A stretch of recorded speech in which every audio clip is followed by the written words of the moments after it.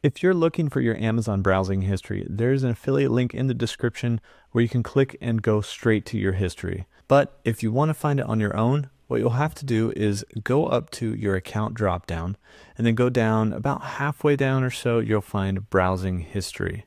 If it's not here, you'll have to go to Amazon customer support and then search the database for browsing history.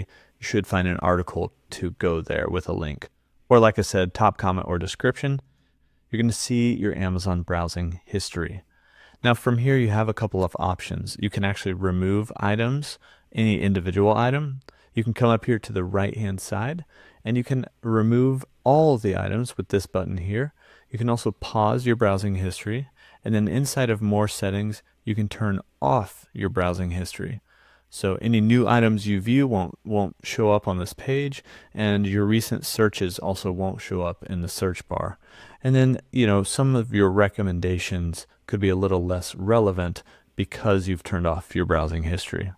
But that's where you can find browsing history or search history on Amazon.